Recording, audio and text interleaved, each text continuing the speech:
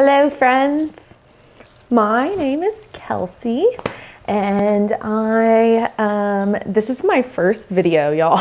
Like, very first. I have filmed so many first videos and I've never felt confident posting any of them because honestly, I never want to do it wrong. I don't want to have an amateur setup. I don't want to be using an amateur camera. I don't want to be doing anything amateur. I want it to be very professional. So this is my first actual video that I'm gonna edit and spend time making it right. So yeah, I figured I would just film why you gotta walk in here and screw me up? So I figured for my first video, I would just do a get ready with me talk through where I'm answering some questions that I found online, just kind of talking about who I am and about me and just see, where it goes, just kind of introducing myself to you. I don't really know the direction that this is all gonna go as far as what I even want to film, but I figured this was a good start just to get to know me, and this is the makeup that I'm gonna be putting on, so yeah, I hope you enjoy it. Yeah, you got me thinking, oh, you got me thinking out loud, you kept me waiting for the next time around, my heart is beating faster than the beat of a drum. Oh, we're all excited. So I've got some questions that I'm gonna answer to kind of tell you a little bit more about myself. Since this is my first video, I feel like kind of just give you a little bit of who I am and all this fun stuff. So we'll do that, and I'll list everything below that I'm using on my face. That way, if you want to know, it's there. Okay, so my full name is Kelsey Brooke Waller. It asks what I was named after. I was named after a cousin of my dad's. His name was Jim Kelsey Cooper. And part of that comes from Kelsey being a last name in my family on my dad's side. And that last name dates back in our family all the way to the Civil War time. So, long story short, before I was born, my dad's cousin, Jim Kelsey Cooper, he passed away, but my mom met him and loved him and just thought he was a super good guy. He was real friendly and nice, and everybody kind of really liked him. So when they had me, they decided that that's what they were going to name me. My mom said that Brooke didn't really come from anywhere. But that's where Kelsey came from, was my dad's cousin. So there's that. Let's see, where am I from? So I am from Lubbock, Texas. I was born and raised here, lived here my whole life. If you don't know much about Lubbock or where it is, if you know of the college Texas Tech, that's where Texas Tech is. So not a whole lot to do here. It's kind of a boring place, honestly, to grow up. But it's not bad. It's it's kind of a mix between a small town and a big city. So I like it because it's not, you don't get all the stuff that you would get in a big city, but also, you do get some of the perks of having a smaller town, but some of the perks of having it be a bigger college town. So the music scene is really good here, and that's something that adds to it for sure. Which one of my parents am I closest to? So I'm probably closest to my mom as far as who I go to and talk to about things in my life. She's kind of always been one of my closest friends and somebody that I feel like I can just tell anything to. So definitely my mom on that one. which one of my parents am I more like? Definitely my dad. I'm way more like my dad than I am like my mom. My dad is very social and outgoing, and my mom is more of like an introvert. So I'm very like I like to talk, I like to hang out with friends, I like to leave the house and go do stuff with people. And my mom is very introverted. She would rather be at home all day by herself and not leave. And so I'm definitely more like my dad. Hey, quit, get out of here. Which also leads back to the question before this of who I'm closer to. I'm definitely closer to my mom because I'm not just like her. Me and my dad tend to butt heads a lot because we are so similar. So that's definitely part of why I'm as close as I am with my mom. Are your parents still married? Yes, my parents got married in '85, so they just celebrated in March this year. They just celebrated their 35-year anniversary.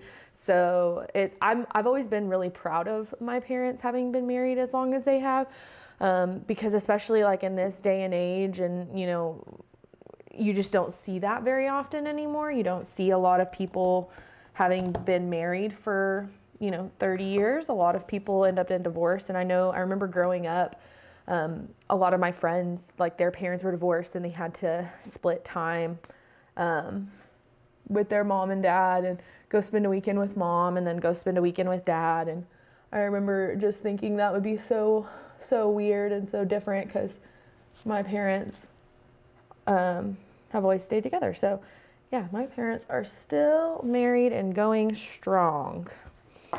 Are your grandparents still married?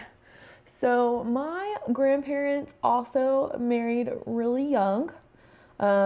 This is my mom's parents that I'm talking about here. My dad's parents, my dad's dad died like a few months before I was born, so I never knew him. And then my dad's mom had Alzheimer's, and so my memories of her are not very many. I don't have a lot of memories about her because like most of my memories where I can kind of remember her, she was already losing it a little bit. So I don't have like vivid memories of her. And then when I was like, I think I was like 7 or 8, my dad's brother was going to take care of her. So they moved her to Louisiana. And then I really only saw her like one more time after that. And it was when I was in my teenage years and I could kind of understand what was going on. And I think I was like 14 or 15. And anyways, I got to see her then, and then she passed like a few months after that. So I was never close with my dad's parents like that just because I wasn't ever around them. You know, I didn't know my dad's dad, and then my dad's mom having Alzheimer's made it difficult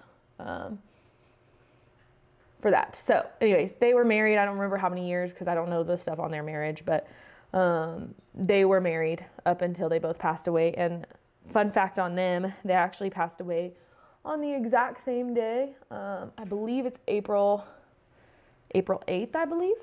And it was 16 years apart to the day that they passed. So I always thought that that was kind of neat. You know, they loved each other so much and they ended up passing away like that.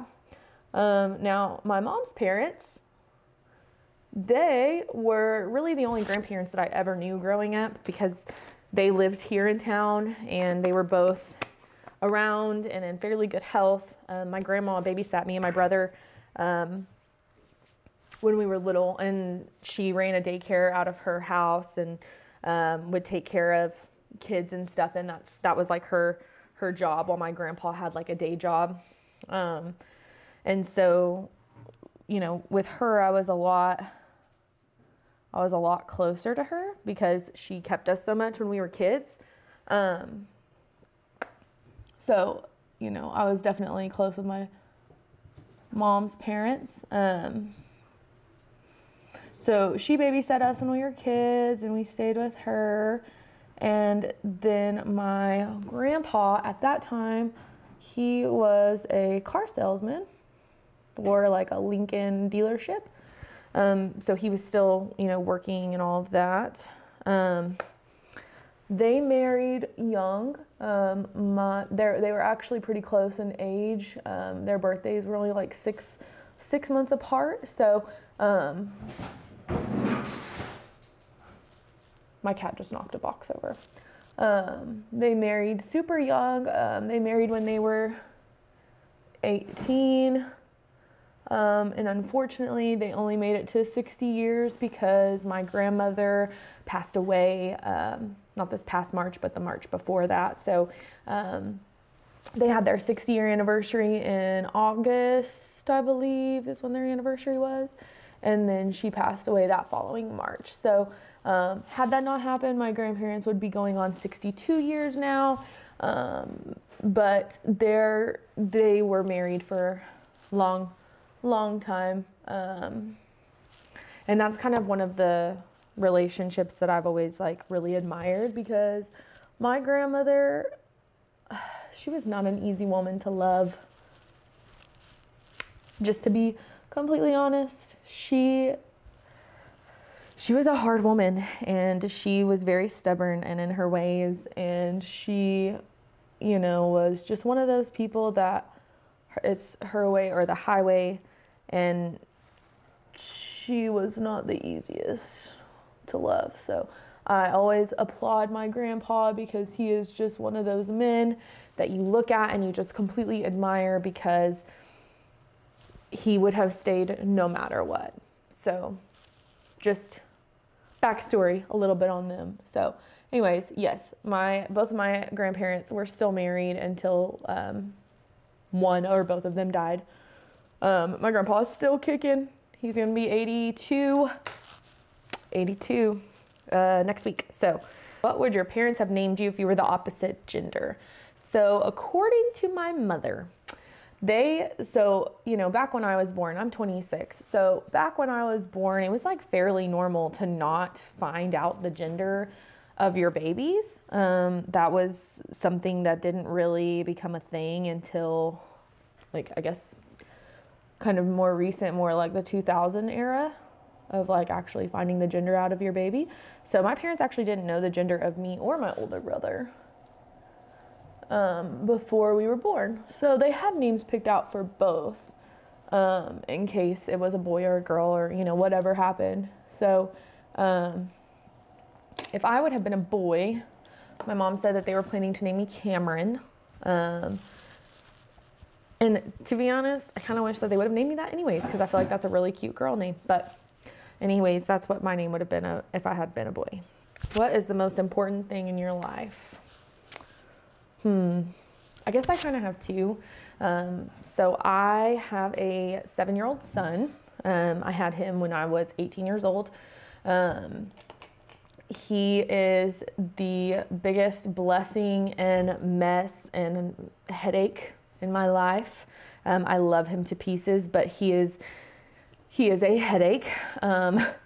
He wears me out, but he is also just so sweet and so thoughtful. So that would be part of it, part of what's most important in my life. The other part would probably be my fiance. So I have been with him for about 3 years now. We just had our 3-year anniversary. He proposed in March, and then we had our 3-year anniversary in July. So definitely the two of them, and then just my family. I mean, I'm very close with my mom and my dad and my brother. He lives in Washington, D.C., so we don't really talk to him as much just because he is so far away. My brother does not live here, so we are still fairly close. We don't talk to him a whole lot because of how far away he is, and the time difference and everything, but he does come down once a year for Christmas and sees us then, so it could be much worse. What is your favorite candle scent? So I actually have a couple. They're both from Bath and Body Works. I have some of them burning behind me, but the labels turn around. So those are the mahogany teakwood candles. I love like fresh man out of the shower smells. That's totally what my go-to scent is for like around the house. And luckily my fiance enjoys that too, or else I'd be in big trouble because he would hate coming home and smelling the house like a man. But that is like my most favorite like go-to scent. And then I also like the Sweater Weather from Bath and Body Works. That's like my favorite fall scent. So yeah, my other scent is Sweater Weather from Bath and Body Works. That one smells really good too. And that one's not really even a manly scent. I just really like how that one smells. So, are you more likely to avoid conflict or engage head on? So for people that are close to me and really know me, they know the answer to this question. I mean, it kind of depends, I'll be honest. It all depends on who my conflict is with. For the most part, I'm a pretty outspoken person. I'm not one to just let somebody do or say whatever they want, especially if it's something that I don't agree with or I don't like and it affects me. So in that aspect, like when it comes to work or like my personal relationships, I'm definitely someone who is going to tell you that I don't like it or speak my mind or tell you how I feel about it.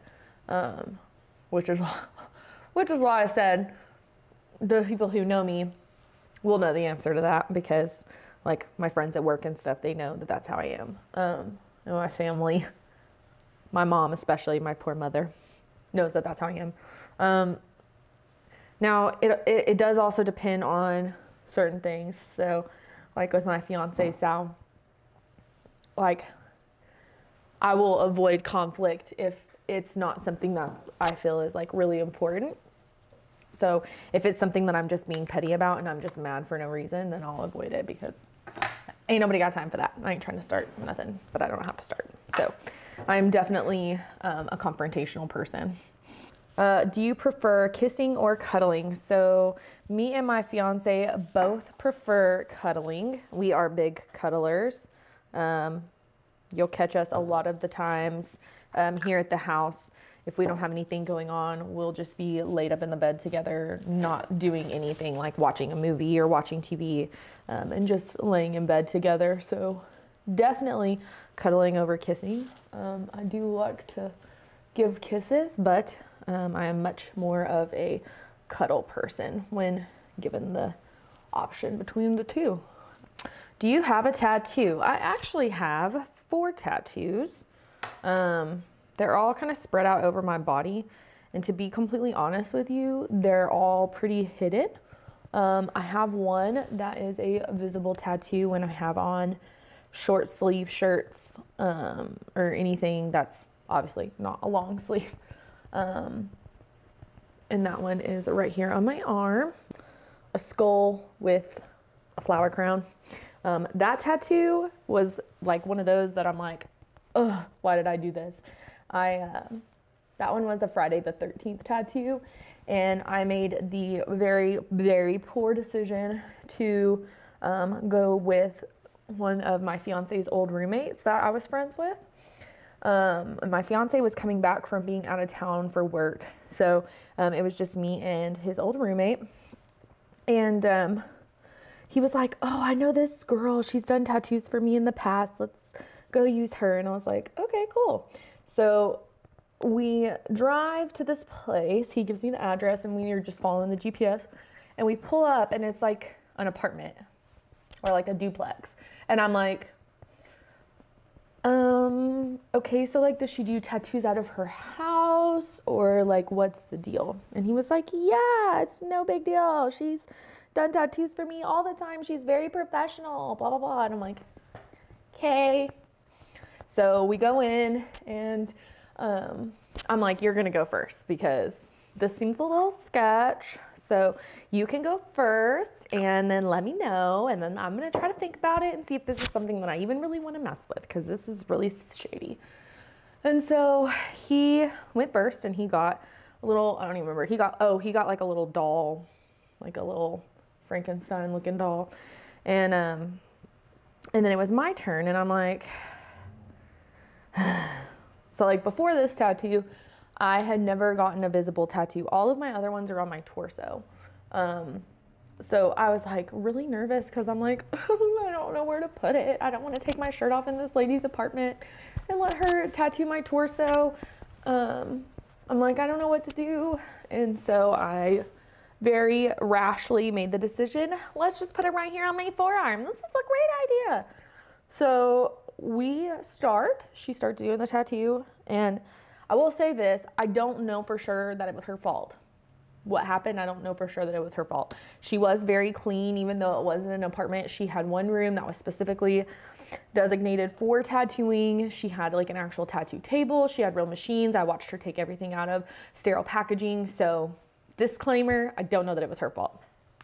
So anyways, go through with the tattoo, get home, everything's cool. Well, I don't know how soon after, probably like within a week. It just was not healing right. And it started getting these like red bumps all over it. And I'm like, huh, weird. None of my other tattoos have done that before. So I'm kind of freaking out about it. And I'm just like, I'm not sure if this is right or normal because mine have never done this before. And I'm not a tattoo expert because I have 4. This was my 4th one. So, you know, I was not a tattoo expert by any means or knew what was normal. So I start asking some of my friends that have sleeves and are like tatted up, and I'm like, hi, can you look at this? Is this normal? And they're like, yeah, you should probably go see a doctor because that looks infected. And I'm like, cool. So I try to put it off for a little bit because I was like, maybe it'll get better. I really don't want to have to go to the doctor and tell a doctor that I got this tattoo done in someone's house. So I'm like, oh, please, please, please just get better. Well, it does not get better. It just continues to get worse and to get more bumps all over it. And I'm like, oh, awesome.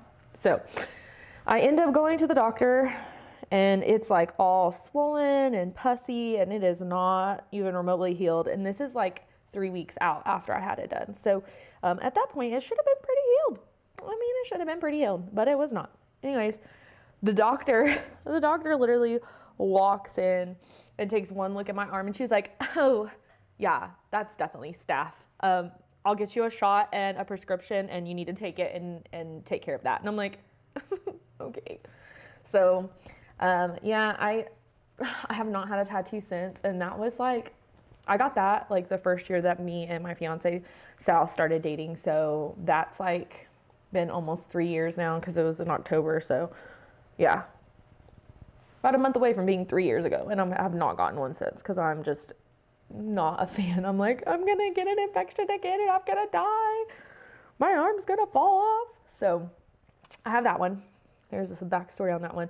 The other 3 that I have a butterfly, a monarch butterfly on my back. And then I have my son's name like across, like right under here, right under my boob. I have his name right there. And then I have the state of Texas under my armpit area, like my side area. So those are the 3 other tattoos I have. No fun stories with those. They hurt. That's about it. No infection though. Do you have any pets? Yes, we have 4. So we have, one of them is laying on my table right here. Hold on. This is our baby, our newest little baby. His name is Walter, and he is about 4 months old. He is a Persian kitten. You see him? Walter, look at the camera. Look at his baby. It's cute. So this is Walter. He's almost 4 months old. And then I have a Boston Terrier. Winston, come here. These are my babies. My fiance has 2 as well. Come here. And then I had this boy. This is my boy. This is my baby. My fiance did not want him, but we have him because he's a good boy. He's looking at himself in the mirror. Who is that? So those are my 2. And then we also have a big gray Persian named Eleanor. She's around here somewhere. She just turned 2. And then we have my dog that I brought into our relationship. She is a Yorkie Shih Tzu mix. Even though she was my dog prior, my fiance has claimed her as his own, and she is now apparently his dog. So yes, we have those 4 animals, and they are rotten. Winston is like my psychopath. He is legit crazy as hell and just runs around the house like a wild man half the time. Walter is kind of the same way. He likes to jump and attack my feet, or if I have food out anywhere, he wants to sniff it and see if it's something that smells good to him or not. Belle, which is our Yorkie mix, is the queen of the house, and she knows that she is the queen of the house because she walks around here like she's the queen of the house. Ellie is like our typical cat. Like, Ellie is sweet and lovable and cuddly and likes cuddles, but on her terms. When she wants them, when she asks for them, and no other time. She is very typical cat with her personality. How many relationships have you been in? So this is kind of a random question because it's a difficult one. I've been in a lot of relationships, but I only really count the serious ones. The ones where I actually felt like, hey, there's a possibility that I might be down to marry this person. Like, if this person were to ask me to marry them right now, I might be down for it. This is somebody that I see a future with. And when we're speaking in terms of that, I've only really had 3 of those. So not even my first relationship was one that I felt that way about, but so my son's father was one. I was with him for 4 years, and then almost 4 years. And then after that, I dated a guy that I met in college for about a year and a half. And then my now fiance, that we've been together for 3 years now. So pretty much those 3 are like my big main relationships. Obviously I dated in between those, but those are definitely like my 3 most predominant relationships in my life. Have you ever read any of the Harry Potter, Hunger Games, or Twilight series? Which one was your favorite? So yeah, no, I have not read any of those because I don't like to read. However, I have seen the Twilight series. I have seen those movies. And I have seen all of the Harry Potter movies. I have not seen the Hunger Games movies, but definitely if we're talking about my favorite between the 2 that I've seen, definitely Harry Potter. Harry Potter is like a seasonal thing in this house. So Harry Potter is something that we watch every fall. We watch through all of them, and we eat popcorn and drink our hot cocoa and watch all of the Harry Potter movies in order. We also are always quoting Harry Potter around here. One of the big ones that we always do is sorry about that, you know, when Hagrid walks in and the Sorcerer's Stone and knocks the door down. So definitely Harry Potter is my favorite between that and the Twilight series. Okay, next question. What is one thing that you would rather pay someone to do than do yourself, and why? Clean this house. 10 out of 10. I would rather pay someone to clean my house than for me to clean it. Definitely, if I could pay someone to do something that I wouldn't have to do anymore, we begin a housekeeper. That's all I'm saying. What is one guilty pleasure you enjoy too much to give up? Probably watching Grey's Anatomy on repeat for like ever. So, you know, it's on Netflix. It is like my all-time favorite freaking show. And I literally, like, I'll watch it through. Spoiler alert, if you haven't seen it, just skip this part. But I watch it basically till McDreamy, my beautiful, beautiful Derek, dies. And then when Derek dies, I've only watched it past Derek dying twice because it's just, it's not that it's bad, it's just not as good. Like, I loved Derek's character, and I loved him and Meredith's marriage. Like, it was just so beautiful. And so when he dies, I'm like, I'm like dreamy. I can't watch it anymore. And so, yeah, that's definitely my guilty pleasure. What is the first thing you do when you open your eyes in the morning? Close them again, if we're being honest. But after that, when I do open my eyes for real and I'm not going back to sleep, I normally check my phone. What is the first app you check when you wake up in the morning? It's probably a mix, honestly. If I have a notification on one of mine, I will check that one first. Like if I have a notification on my Facebook or my Twitter, that will normally be the first one that gets opened. But on a normal morning when I don't have any notifications on anything, normally it's probably a tie between Snapchat and Facebook. What is your hidden talent? Oh, I like to believe that it's my accents because me and my fiance do a lot of accents all the time. My most favorite is like the Asian nail salon lady accent. I'd be like, oh honey, why you do this to yourself, honey? Why you need to Thailand your eye, honey. Spot on. I also like to do British accent, so I'd like to believe that my hidden talent is that I can do these accents and do them fairly well. I don't know if I'm good or not. It sounds good to me though. Now this is asking about my job. So I have, I work for a local carpet cleaning company. They call my position inside sales, but more or less it's basically like a receptionist position. I do enjoy my job.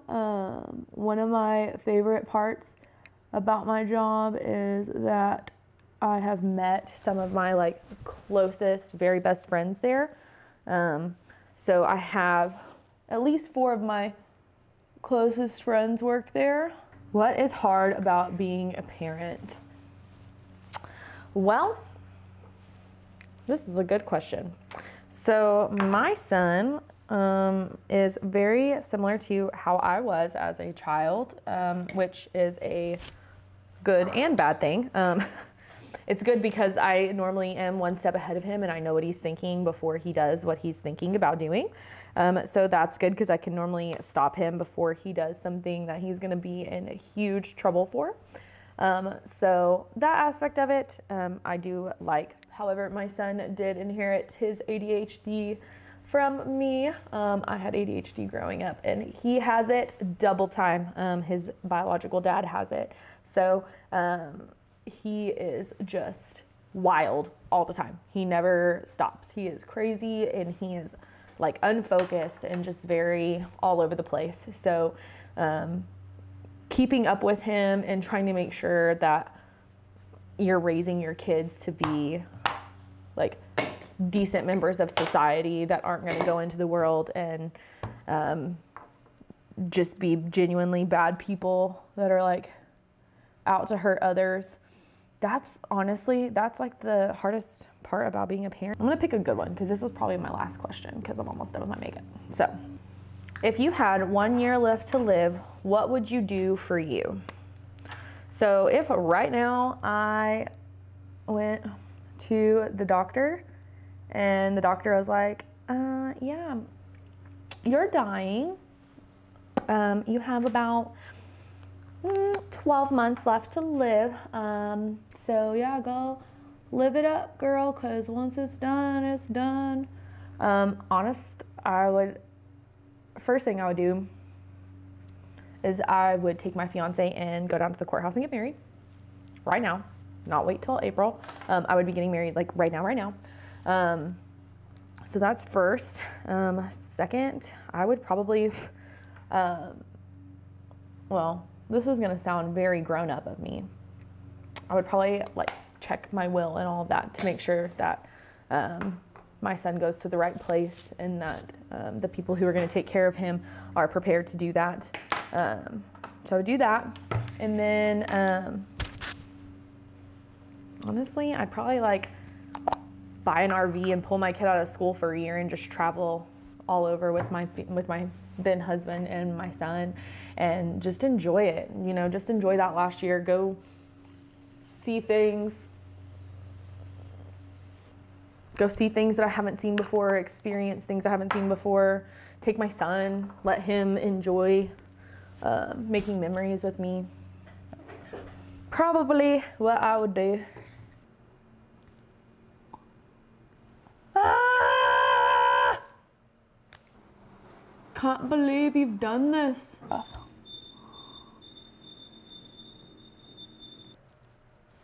It's like it never happened. Oh, that is it for my first,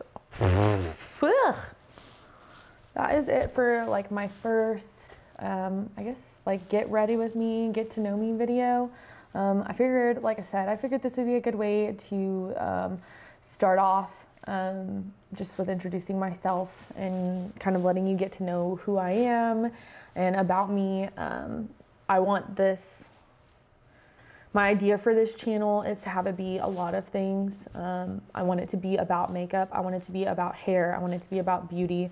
I want it to be about health, exercise, be able to do makeup tutorials, but also be able to film the fun stuff that me and my fiance go do and when we hang out with my friends, and basically just my life.